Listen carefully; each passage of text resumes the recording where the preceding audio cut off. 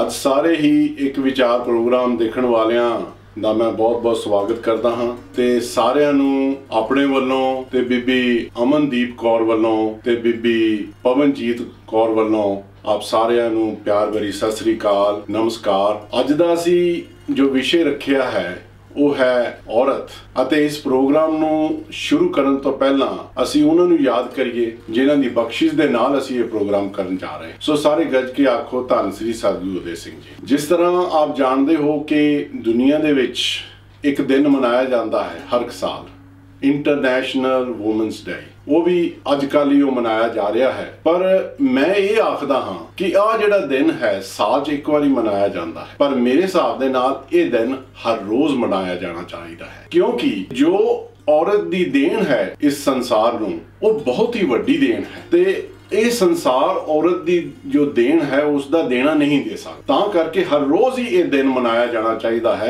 ਤੇ औरत ਨੂੰ ਸਨਮਾਨਿਤ ਕੀਤਾ ਜਾਣਾ ਚਾਹੀਦਾ ਹੈ। ਗੁਰਦੇਵ ਭਾਜੀ, ਤੁਸੀਂ ਹੁਣ ਜਿਵੇਂ ਕਿਹਾ ਹੈ ਕਿ ਔਰਤਾਂ ਨੂੰ ਹਰ ਰੋਜ਼ ਸਨਮਾਨਿਤ ਕਰਨਾ ਚਾਹੀਦਾ, ਉਹਨਾਂ ਨੂੰ ਰਿਸਪੈਕਟ ਦੇਣੀ ਚਾਹੀਦੀ ਹੈ, ਪਰ ਇੱਕ ਗੱਲ ਹੈ ਕਿ ਸ੍ਰੀ ਸਤਿਗੁਰੂ ਰਾਮ ਸਿੰਘ ਜੀ ਨੇ ਸਾਨੂੰ ਇਹ ਹੁਕਮ ਕੀਤਾ ਕਿ ਤੁਸੀਂ ਚੰਡੀ ਦੀ ਵਾਰ ਦਾ ਪਾਠ ਰੋਜ਼ ਕਰੋ। ਚੰਡੀ ਜੋ ਕਿ ਇੱਕ ਔਰਤ ਦਾ ਰੂਪ ਹੈ ਤੇ ਉਸ ਨੂੰ ਅਸੀਂ ਰੋਜ਼ ਹੀ ਸਨਮਾਨਿਤ ਕਰਦੇ ਹਾਂ। ਇਸ ਦੇ ਨਾਲ ਮੈਂ ਇੱਕ ਕੁਐਸਚਨ ਤੁਹਾਨੂੰ ਪੁੱਛਣਾ ਚਾਹਾਂਗੀ। ਮੈਂ ਬਹੁਤ ਵਾਰੀ ਸੁਣਿਆ, ਅਸੀਂ ਸਾਰਿਆਂ ਨੇ ਸੁਣਿਆ ਕਿ ਜਿਹੜੇ men were created before women, ਤੁਹਾਡਾ ਉਸ ਵਿੱਚ ਕੀ ਖਿਆਲ ਹੈ?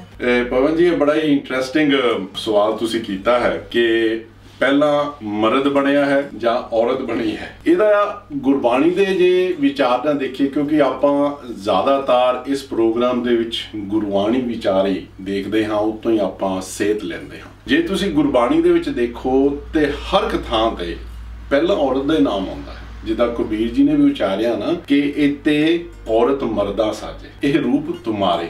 ਕਹਿਣ ਦਾ ਭਾਵ ਕਿ ਉਸ ਅਕਾਲ ਪੁਰਖ ਨੇ ਜਿਹੜੇ ਇੰਨੇ ਔਰਤਾਂ ਤੇ ਇੰਨੇ ਮਰਦ ਸਾਜੇ ਹੈ, ਉਹ ਸਾਰੇ ਤੁਹਾਡੇ ਰੂਪ ਹੈ। ਪਹਿਲਾਂ ਔਰਤ ਦਾ ਨਾਮ ਆਇਆ। ਜੇ ਦੇਖੋ ਤੁਸੀਂ ਹੋਰ ਵੀ ਚੀਜ਼ ਦੇ ਵਿੱਚ ਮਾਤਾ ਪਿਤਾ ਦਾ ਨਾਮ ਆਉਂਦਾ ਹੈ, ਸੀਤਾ ਤੇ ਰਾਮ ਦਾ ਨਾਮ ਆਉਂਦਾ ਹੈ, ਪਹਿਲਾਂ ਔਰਤ ਦਾ ਹੀ ਨਾਮ ਆਉਂਦਾ ਹੈ। ਇੱਕ ਚੀਜ਼ ਬੜੀ ਹੀ ਹੈਰਾਨੀ ਦੀ ਗੱਲ ਹੈ, ਜਪਜੀ ਸਾਹਿਬ ਦੇ ਵਿੱਚ ਤੁਕਾਂ ਆਉਂਦੀਆਂ ਹਨ ਕਿ ਏਕਾ ਮਾਈ ਜੁਗਤ ਵਿਆਈ, ਤਿੰਨ ਚੇਲੇ ਪਰਵਾਨ, एक संसारी एक भंडारी एक लाए दीवान। जानी कि अकाल पुरख ने माई का की मतलब हुंदा है औरत, कि जानी कि अकाल पुरख ने एक औरत नूं साजिया ते ओ जुगत दे नाल ओदा विआह होया ते तीन चेले परवान, चेले जानी कि तीन पुत्र, जानी कि एक संसारी एक भंडारी एक लाए दीवान। जानी कि ब्रह्मा जिसने जगत नूं साजिया, विष्णु जी जिहड़ा देखभाल करदे हन ते जिहड़े शिव जी हन ਉਹ ਦੀਵਾਨ ਜਾਨੀ ਕਿ ਲੈ ਕਰਨ ਦੀ ਸ਼ਕਤੀ ਰੱਖਦੇ ਹਨ। ਜਾਨੀ ਕਿ ਪਹਿਲਾਂ ਮਾਈ ਆਈ ਹੈ। ਇਹ ਤੋਂ ਸਾਫ਼ ਇਹ ਪਤਾ ਲੱਗਦਾ ਹੈ ਕਿ ਪਹਿਲਾਂ ਅਕਾਲ ਪੁਰਖ ਨੇ ਮਾਈ ਸਾਜੀ ਹੈ, ਉਸ ਤੋਂ ਬਾਅਦ ਜਿਹੜੇ ਸੀ ਇਹ ਫਿਰ ਬ੍ਰਹਮਾ ਵਿਸ਼ਨ ਮਹੇਸ਼ ਉਹ ਬਾਅਦ ਦੇ ਵਿੱਚ ਆਏ ਹਨ, ਉਹ ਪਹਿਲਾਂ ਨਹੀਂ ਆਏ। Paji, in our society, people have looked down on women, but according to Gurbani, "So kyo manda आखिए जित जम्मे राजान", जिस दा अर्थ है कि जिन्ना ने राजियां नू जन्म दिता है, जिस स्त्री ने जिस औरत ने उस नू बुरा क्यों कहा जाता है। इस दे बारे आप जी दा की विचार है? अमन, ये बिल्कुल ठीक तू आख्या है कि जिहड़ी तुक है इसका भाव इस तरह ही है। औरत नू असीं बुरा भला आखदे हां, उसने राजियां नू जन्म दिता है। मैं एक दिन होर इत्थे इंटरस्टिंग गल दसदा हां। सारी दुनिया दे अंदर जिहड़ी शक्ति है, जिहड़ी इस दुनिया नू चला रही है, वो किहड़ी है? ਅਸੀਂ ਕਦੀ ਉਸ ਤੇ ਵਿਚਾਰ ਨਹੀਂ ਕਰਦੇ। ਦੁਨੀਆ ਨੂੰ ਚਲਾਉਣ ਵਾਸਤੇ ਤਾਕਤ ਚਾਹੀਦੀ ਹੈ, ਸਟਰੈਂਥ ਚਾਹੀਦਾ ਹੈ, ਤੇ ਉਸ ਦੀ ਮਾਂ ਕੌਣ? ਮਾਤਾ ਦੁਰਗਾ। ਇੱਥੇ ਤੱਕ ਜਿਹੜੇ ਮਹਾਬਲੀ ਤੇ ਸੂਰਵੀਰ ਸਾਡੇ ਇਤਿਹਾਸਾਂ 'ਚ ਹੋ ਚੁੱਕੇ ਹਨ, ਉਹਨਾਂ ਨੇ ਦੁਰਗਾ ਮਾਤਾ ਜਾਨੀ ਕਿ ਸ਼ਕਤੀ ਮਾਤਾ ਦੀ ਤਪੱਸਿਆ ਕੀਤੀ ਹੈ ਤਾਕਤ ਲੈਣ ਵਾਸਤੇ, ਜਾਨੀ ਕਿ ਉਹ ਔਰਤ ਰੂਪ ਹੈ। दूसरी शक्ति, ਅਸੀਂ जो कुछ भी दुनिया 'ਚ पढ़ते हैं, नॉलेज गेन करते हैं, कोई ज्ञान लेने हाँ, संगीत 'ਚ ज्ञान लेने हाँ, पढ़ाई ਦੇ ਵਿੱਚ ज्ञान लेने हाँ, किसी चीज़ ਦਾ भी ज्ञान लेने हाँ, उसकी माता कौन है? माता सरस्वती, वो भी एक औरत रूप। फिर उस तो बाद ਜਿਹੜੀ चीज़ इस ਵੇਲੇ सारी दुनिया ਨੂੰ ਉਂਗਲਾਂ ਤੇ ਨਚਾਈ ਫਿਰਦੀ ਹੈ, माया पैसे, उसकी ਜਿਹੜੀ माता है ਜਾਂ देण वाली है, वो माता लक्ष्मी है। यानी कि अब तीन शक्तियां सारी दुनिया ਨੂੰ चला रही हैं। इन्हां तो बगैर दुनिया नहीं चल सकती। तां करके जिहड़े बंदे औरत नूं नीची नज़र नाल देखदे हन, वो बहुत ही गलत करदे हन। क्योंकि औरत तो बगैर दुनिया चल ही नहीं सकती, औरत की शक्ति तो बगैर नहीं चल सकती। ये तुक गुरु नानक देव जी ने उचारी है और ये उपर सच्चे पातशाह ने काफ़ी होर तुकां नाल लिखियां हैं। भंड जम्मीए भंड निम्मीए भंड मंगण भी आहो। ये बड़ा इंटरस्टिंग है श्लोक देखा जाए तो। भंड जम्मीए कि भंड जिहड़ी जी औरत है वो जन्म दिंदी है, फिर भंड निम्मीए कि जिहड़ा आदमी का वजूद है वो औरत के अंदर तैयार हुंदा है, फिर भंड मंगण भी आहो। औरत है ਉਹਦੇ ਨਾਲ ही आदमी का ब्याह हुंदा है। तो अगली तुक सच्चे पातशाह फिर आखदे हन कि भंडो होवे दोस्ती भंडो चले राहो, कि फिर औरत के नाल ही दोस्ती हुंदी है, ब्याह हुंदा है, संबंध हुंदा है। भंडो होवे दोस्ती भंडो चले राहो, कि जानी कि अगे जिहड़ा दुनिया दे नाल जिहड़ी दुनिया अगे चलदी है ਉਹਦਾ वाधा हुंदा है वो भी औरत दे नाल हुंदा है।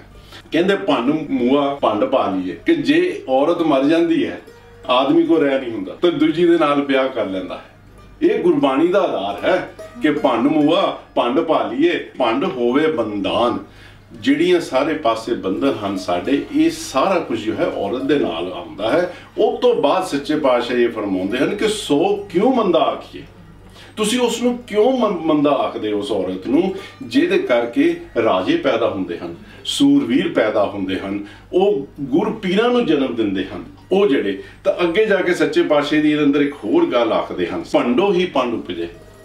ਜਿਹੜੀ ਔਰਤ ਹੈ ਉਹੀ ਔਰਤ ਨੂੰ ਜਨਮ ਦਿੰਦੀ ਹੈ। ਤੇ ਖੀਰਲੇ ਪਾਸੇ ਸੱਚੇ ਪਾਤਸ਼ਾਹ ਜੀ ਦੇ ਵਿੱਚ ਇਦਾਂ ਆਖਦੇ ਹਨ ਕਿ ਨਾਨਕ ਭੰਡੇ ਬਾਹਰਾ ਏਕੋ ਸੱਚਾ ਸੋਏ। ਜਾਣੀ ਕਿ ਸਿਰਫ ਅਕਾਲ ਪੁਰਖ ਹੀ ਹੈ ਜਿਹੜਾ ਔਰਤ ਦੇ ਪੇਟ ਤੋਂ ਜਨਮ ਨਹੀਂ ਲੈਂਦਾ, ਵਰਨਾ ਜਿੰਨੇ ਵੀ ਹਨ ਦੁਨੀਆ ਦੇ ਅੰਦਰ ਹਰ ਇੱਕ ਜਿਹੜਾ ਇਨਸਾਨ ਹੈ ਉਹ ਮਾਤਾ ਦੇ ਪੇਟ ਤੋਂ ਹੀ ਜਨਮ ਲੈਂਦਾ ਹੈ। ਤਾਂ ਕਰਕੇ ਜਿਹੜਾ ਔਰਤ ਦਾ ਸਥਾਨ ਹੈ ਬਹੁਤ ਜ਼ਿਆਦਾ ਉੱਚਾ ਹੈ। ਸਾਨੂੰ ਜਿਹੜੇ ਬੰਦੇ ਹਨ, ਕਿਉਂਕਿ ਇਹ ਜਿਹੜਾ ਫਰਕ ਹੈ ਸਾਡੇ ਵਿੱਚ ਕਿ ਆ ਔਰਤ ਹੈ ਇਹ ਮਰਦ ਹੈ, ਮੈਂ ਮਰਦ ਹਾਂ ਤਾਂ ਮੈਂ ਦੂਸਰਾ ਉੱਚਾ ਹਾਂ ਤੇ ਇਹ ਔਰਤ ਹੈ ਨੀਵੀਂ, ਇਹ ਫਰਕ ਅਸੀਂ ਪਾਏ ਹੈ, ਅਕਾਲ ਪੁਰਖ ਨੇ ਨਹੀਂ ਪਾਏ। ਇਹ ਸਿਰਫ ਆਪਣੀ ਚੌਧਰ ਜਮਾਉਣ ਵਾਸਤੇ ਜਾਂ ਅਸੀਂ ਕਿਸੇ ਦੇ ਉੱਪਰ ਰੋਹਬ ਜਮਾਉਣ ਵਾਸਤੇ ਇਹ ਗੱਲਾਂ ਕੀਤੀਆਂ ਹਨ। ਪਰ ਗੁਰਬਾਣੀ ਦਾ ਜੇ ਆਧਾਰ ਦੇਖੀਏ ਤਾਂ ਔਰਤ ਨੂੰ ਪਹਿਲਾਂ ਅਕਾਲ ਪੁਰਖ ਨੇ ਜਨਮ ਦਿੱਤਾ। ਪਵਨ ਜੀ, ਜਿੱਦਾਂ ਮੈਂ ਪਹਿਲਾਂ ਇਹ ਗੱਲ ਆਖੀ ਹੈ, ਔਰਤਾਂ ਦੀ ਜਿਹੜੀ ਦੇਣ ਹੈ ਨਾ ਅਸੀਂ ਨਹੀਂ ਦੇ ਸਕਦੇ। ਤੁਸੀਂ ਕੁਝ ਔਰਤਾਂ ਦੇ ਨਾਮ ਸਾਨੂੰ ਦੱਸ ਸਕਦੇ ਹੋ ਜਿਨ੍ਹਾਂ ਨੇ ਇਸ ਦੁਨੀਆ ਵਾਸਤੇ, ਮਾਨਵਤਾ ਵਾਸਤੇ, ਦੇਸ਼ ਵਾਸਤੇ ਕੁਰਬਾਨੀਆਂ ਦਿੱਤੀਆਂ? ਸਾਡੇ ਇਤਿਹਾਸ ਵਿੱਚ ਵੀ, ਹਿਸਟਰੀ ਵਿੱਚ ਕਾਫੀ ਔਰਤਾਂ ਦਾ ਨਾਮ ਆਉਂਦਾ ਹੈ ਜਿਨ੍ਹਾਂ ਨੇ ਕਿ ਸਾਡੇ ਦੇਸ਼ ਵਾਸਤੇ, ਸਾਰੇ ਦੁਨੀਆ ਵਾਸਤੇ ਇੰਨੇ ਵੱਡੇ ਵੱਡੇ ਕੰਮ ਕੀਤੇ ਨੇ ਕਿ ਤੁਸੀਂ ਅੱਜ ਵੀ ਉਹਨਾਂ ਦੀ ਹਿਸਟਰੀ ਪੜ੍ਹੋ ਤੇ ਤੁਸੀਂ ਦੇਖ ਸਕਦੇ ਕਿ ਪੀਪਲ ਆਰ ਸਟਿਲ ਐਡਮਾਇਰਿੰਗ ਦੈਮ। ਜਿਵੇਂ ਸਾਡੇ ਹੋ ਗਏ ਮਦਰ ਟੈਰੇਸਾ, ਜਿਨ੍ਹਾਂ ਨੇ ਕਿੰਨਾ ਸੋਸ਼ਲ ਵਰਕ ਕੀਤਾ। Shri looked after children, Shri looked after elderly, Shri looked after everyone. And ਤੁਸੀਂ ਅਹਿल्या ਬਾਈ ਦੀ ਤੁਸੀਂ ਸਟੋਰੀ ਪੜ੍ਹ ਕੇ ਦੇਖ ਲਓ, ਤੁਸੀਂ ਰਾਣੀ ਝਾਂਸੀ ਦੀ ਸਟੋਰੀ ਪੜ੍ਹ ਕੇ ਦੇਖ ਲਓ। ਸ਼ੀ ਫੋਟ for her country. And I ਨੋ ਵੀ ਅਸੀਂ ਛੋਟੇ ਹੁੰਦੇ ਸੀ ਅਸੀਂ ਸਟੋਰੀ ਪੜ੍ਹੀ ਸੀ ਕਿ ਜਿੱਥੇ ਉਹਨਾਂ Shri had a baby, she tied her baby next to her body and then she fought, and that was amazing. And to see the stories then you find out how strong women are. There's no doubt women are strong, and if you look at this type of examples all over the world, Florence Nightingale ਦੀ ਵੀ ਗੱਲ ਹੁੰਦੀ ਹੈ ਕਿ ਉਹ nurse C and she was doing so much seva, ਜਿਹੜੇ ਬਿਮਾਰ ਬੰਦੇ ਸੀ, she was just taking good care of the sick people. Was unbelievable that anybody can go to that extent to help people. ਕਿ ਜਿੱਦਾਂ ਹੁਣ ਸਾਡੇ ਵਿੱਚ ਇਤਿਹਾਸ ਦੇ ਵਿੱਚ ਮਾਤਾ ਜੀਵਨ ਕੌਰ ਜੀ, ਹਰ ਪਲੇਸ ਜਾਣੀ ਕਿ ਉਹਨਾਂ ਨੂੰ ਸਤਿਗੁਰੂ ਰਾਮ ਸਿੰਘ ਜੀ ਨੇ ਜਗਤ ਮਾਤਾ ਕਿਹਾ ਹੋਇਆ ਸੀ, ਉਹਨਾਂ ਨੂੰ ਇਹ ਵਰ ਦਿੱਤਾ ਹੋਇਆ ਸੀ। And she was like that. ਜੇ ਆਪਾਂ history ਪੜ੍ਹੀਏ that she used to give food to those people who used to abuse her and who used to torture our Sikhs at that time, the freedom fighters, ਜਿਹੜੇ ਨਾਮਧਾਰੀਆਂ ਨੂੰ ਉਸ ਵੇਲੇ torture ਕਰਦੇ ਸਨ, ਦੁਖੀ ਕਰਦੇ ਸਨ, ਉਹਨਾਂ ਨੂੰ ਮਿਹਨਤਾਂ ਕਰਦੇ ਹੁੰਦੇ ਸਨ ਕਿ ਤੁਸੀਂ ਮੈਨੂੰ ਪ੍ਰਸ਼ਾਦਾ ਛਕਾ ਲੈਂਦੇ ਹੋ, ਛਕਾਉਣ ਨਹੀਂ ਦਿੰਦੇ ਸੀ। ਮਾਤਾ ਜੀ used to do like this, used to take, ਜਿੱਦਾਂ ਨਹੀਂ ਇੱਕ ਉਸਰਾ ਕੋਈ ਜਿੱਦਾਂ ਗੁਜਰਾਤੀ ਦੇ ਆਪ ਜਾਣੀ ਕਿ ਸੋਹੇਲੀ ਤਾਂ ਉਹਨੂੰ ਖਾਪੂ ਹੀ ਕਹਿੰਦੇ ਆ, ਬਾਸਕਟ, ਤਾਂ ਉਹਦੇ ਵਿੱਚ ਉਹਨਾਂ ਨੇ ਕੀ ਕਰਨਾ, ਥੱਲੇ ਪ੍ਰਸ਼ਾਦੇ ਰੱਖ ਲੈਣੇ, ਉਹਦੇ ਉੱਪਰੋਂ ਥੋੜ੍ਹਾ ਬਹੁਤ ਜਿੱਦਾਂ ਸਾਈਸਲ ਹੁੰਦਾ ਨਾ, ਜਿੱਦਾਂ ਉਹਦੇ ਉੱਪਰ ਉਹ ਰੱਖ ਲੈਣਾ, ਉਹਦੇ ਉੱਪਰ ਕੂੜਾ ਰੱਖ ਦੇਣਾ, ਸੋ ਉਹਨਾਂ ਨੂੰ ਕਵਰ ਕਰ ਦੇਣਾ ਪ੍ਰਸ਼ਾਦਿਆਂ ਨੂੰ। ਫਿਰ ਬਾਹਰ ਜਾਣਾ, ਫਿਰ ਜਿਹੜੇ ਭੁੱਖੇਬਾਜ਼ ਸਿੱਖ ਹੁੰਦੇ ਸੀ ਉਹਨਾਂ ਨੂੰ ਖਿਲਾਉਂਦੇ ਹੁੰਦੇ ਸੀ। ਸੋ ਉਹ ਜਿਹੜੀ ਸੇਵਾ ਦਾ ਜਿਹੜਾ ਕੰਮ ਸੀਗਾ, ਸੋ Shri passed it on to Har daughter in law and Mata Bhupinder Kaur ji passed the same thing of seva to Mata Chand Kaur ji. ਮਾਤਾ ਚੰਦ ਕੌਰ ਜੀ ਸੇਵਾ ਦੀ ਮੂਰਤੀ ਸਾਡੇ ਸਾਹਮਣੇ ਪੇਸ਼ ਹੋਏ ਨੇ। ਹਾਂਜੀ, ਤਾਂ ਤੁਸੀਂ ਤਾਂ ਸਾਰਿਆਂ ਨੇ ਮਾਤਾ ਚੰਦ ਕੌਰ ਜੀ ਨੂੰ ਦੇਖਿਆ ਹੀ ਹੈ। Mata Chand Kaur ji, whenever she used to come to Nairobi, I still remember, she used to get all the ladies around, okay, let's go and get the, you know, this material, clothes, जाके कपड़े दुकान जाके कपड़े लेके आने। And we used to think, what's this Mata ji doing, going around all the shops buying this clothes and this, you know, suit materials? But we didn't know the background of that. Mata ji used to take those suits for the poor ladies ਸੀਗੀਆਂ ਨਾ, ਉਹਨਾਂ ਨੂੰ ਜਾ ਕੇ ਦਿੰਦੇ ਸੀ। ਉਹਨਾਂ ਦੇ ਵਿਆਹ, ਜਦੋਂ ਨਿਆਣਿਆਂ ਦੇ ਵਿਆਹ ਹੁੰਦੇ ਸੀ, ਉਹਨਾਂ ਨੂੰ ਉਹ ਜਾ ਕੇ ਸੂਟ ਦਿੰਦੇ ਸੀ। ਭੈਣ ਜੀ, ਆਪ ਜੀ ਨੇ ਹੁਣ ਸੁਣਿਆ ਹੋਏਗਾ ਇੱਕ ਜੋਤੀ ਕੁਮਾਰੀ ਇੰਡੀਆ ਤੋਂ ਹੋਈ ਹੈ। ਉਹਨਾਂ ਨੇ ਆਪਣੇ ਪਿਤਾ ਜੀ ਨੂੰ 1200 ਕਿਲੋਮੀਟਰ ਸਾਈਕਲ ਤੇ ਚੱਲ ਕੇ ਲੈ ਕੇ ਗਏ ਨੇ ਘਰ ਤੱਕ। That's incredible. That is incredible. I did read this story. It's during COVID time when her father had an accident because they couldn't afford to go. She couldn't afford to go and see her dad and look after him, but she rode bike 1200 kilometers, even though she hitched sometimes in lorries. But that was an incredible story. That makes you feel proud as a woman. I think we should all take motivation from it and see that we are no less than men. ਇਤਿਹਾਸ ਦੇ ਵਿੱਚ ਵੀ ਹੈ, ਜਿੱਦਾਂ ਮਾਤਾਵਾਂ ਹੋਈਆਂ ਹਨ ਸਾਡੀਆਂ ਕਈ, ਜੇ ਉਹਨਾਂ ਦੇ ਪੁਰਾਣੇ ਦੇਖੋ, ਜਿੱਦਾਂ ਮਾਤਾ ਭਾਗੋ ਸਾਡੇ ਸਿੱਖ ਇਤਿਹਾਸ ਦੇ ਵਿੱਚ ਆਉਂਦੇ ਹਨ ਕਿ ਉਹਨਾਂ ਨੇ ਯੁੱਧ ਕੀਤਾ। ਉਸ ਵੇਲੇ ਜਿਹੜੇ ਮੁਗਲ ਸਨ, ਆਦਮੀਆਂ ਦੇ ਨਾਲ ਉਹਨਾਂ ਦੇ ਜਾ ਕੇ ਉਹਨਾਂ ਨੇ ਯੁੱਧ ਕੀਤਾ, ਔਰ ਇਸੇ ਤਰ੍ਹਾਂ ਹੀ ਉਹਨਾਂ ਨੇ ਦੂਸਰਾ ਸਰੀਰ ਵੀ ਤਿਆਗਿਆ। ਇਸੇ ਤਰ੍ਹਾਂ ਅਸੀਂ ਹੁਣ ਆਪਣੇ ਜਿਹੜੇ ਨਾਮਧਾਰੀ ਮਾਤਾਵਾਂ ਨੂੰ ਵੀ ਅਸੀਂ ਜਿੱਦਾਂ ਦੇਖੋ, ਮਾਤਾ ਚੰਦ ਕੌਰ ਜੀ ਹੋਏ ਨੇ, ਮਾਤਾ ਭੁਪਿੰਦਰ ਕੌਰ ਜੀ ਹੋਏ ਨੇ, ਉਹਨਾਂ ਨੇ ਵੀ ਔਰਤਾਂ ਨੂੰ ਇੱਕ ਮੁਕਾਮ ਦੇਣ ਵਾਸਤੇ, ਉਹਨਾਂ ਦਾ ਸਟੇਟਸ ਦੇਣ ਵਾਸਤੇ ਉਹਨਾਂ ਨੇ ਕਿੰਨਾ ਕੁਝ ਕੀਤਾ। ਜਦੋਂ Sri Sadguru Pratap Singh ji, when they started, women were not allowed to sit in Varni or depart, but then Mata Bhupinder ji felt that women need to come forward as well. They need to be given that status and opportunity. Fir she actually went to Sadguru Pratap Singh ji and actually asked for Sadguru ji's permission if women are allowed to do Varni, they are allowed to sit in part, and Sadguru Pratap Singh ji happily gave that permission. And since then, women are doing all what women are doing in our community as well. So that's such a great achievement in our community. Also, if I go across to my own, in my childhood, since Sadguru Jagjit Singh ji, another time we had Asa Diwada group, which sanu Sadguru ji ਨੇ ਆਪ ਕਿਰਪਾ ਕਰਕੇ ਸਾਨੂੰ ਕਿੰਨੀਆਂ ਚੀਜ਼ਾਂ ਸਿਖਾਉਣ ਦਾ ਮੌਕਾ ਦਿੱਤਾ। ਉਹਨਾਂ ਦੇ ਇਨਕਰੇਜਮੈਂਟ ਕਰਕੇ ਸਾਨੂੰ ਸੰਗੀਤ ਵਿੱਚ ਅੱਗੇ ਆਉਣ ਦਾ ਮੌਕਾ ਮਿਲਿਆ। ਅਸੀਂ ਸਾਰੇ ਜਾਣਦੇ ਹਾਂ ਕਿ Sadguru Jagjit Singh ਜੀ ਦਾ ਸੰਗੀਤ ਨਾਲ ਬਹੁਤ ਜ਼ਿਆਦਾ ਲਗਾਵ ਸੀ, ਤੇ ਉਹਨਾਂ ਨੇ ਸਿਰਫ ਇਹ ਚੀਜ਼ ਬੰਦਿਆਂ ਤੱਕ ਨਹੀਂ ਰੱਖੀ ਜਾਂ ਮੈਨ ਤੱਕ ਨਹੀਂ ਰੱਖੀ, ਉਹਨਾਂ ਨੇ ਵਿਮਨ ਨੂੰ ਵੀ ਅੱਗੇ ਇਨਕਰੇਜ ਕੀਤਾ। ਐਂਡ ਸਾਨੂੰ ਵੀ ਉਹਨਾਂ ਨੇ, ਅਸੀਂ ਜਦੋਂ ਵਾਰ ਲਗਾਉਂਦੇ ਹੁੰਦੇ ਸੀ, ਪ੍ਰੋਪਰ ਰਾਗਾਂ ਵਿੱਚ ਸਿੱਖਣ ਦਾ ਮੌਕਾ ਮਿਲਿਆ, ਵਿੱਚ Sri Sadguru Jagjit Singh ਜੀ ਦੀ ਬਲੈਸਿੰਗਸ ਲੈਣ ਦਾ ਮੌਕਾ ਮਿਲਿਆ।